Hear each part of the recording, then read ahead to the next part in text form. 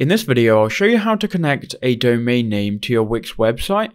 Now for the example video, I'm going to show you how you can do it with Google Domains, but this does work for any domain registration company. So what you need to do is go to Wix, and then you need to buy a premium plan which allows you to connect a domain. So you can see this website here is premium.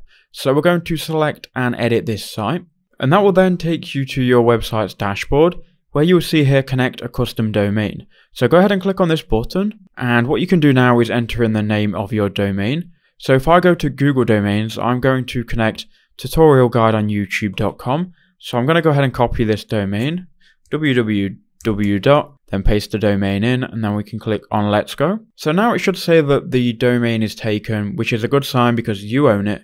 So click on Yes, I own this domain. And then Wix will find your domain registration company. So mine is obviously Google Domains. So just click Yes.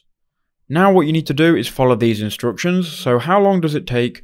It takes around 5 minutes, but it can take up to 48 hours for everything to be fully updated. But anyway, now you want to go to Start in the bottom right hand corner, and you need to open domains.google. You've probably already got it open here. So now we'll follow these steps. So log into Google Domains, we've already done that. Now go to My Domains and find our domain. So we're already on the My Domains section, and we can now click on Manage on our domain. So I found my domain. Now I need to go to DNS. So you can see DNS is here. And once we're on DNS, we now need to go to Custom Name Servers. As you can see here, Wix says you should see name servers at the top. They look like this. Paste it in here. Copy the second one. Paste it into the second box. Then click Save. Right, and now you've done that, you need to click on Switch to these settings, and then the DNS settings will be updated. So you would have updated the DNS, the name servers. Now I've added them.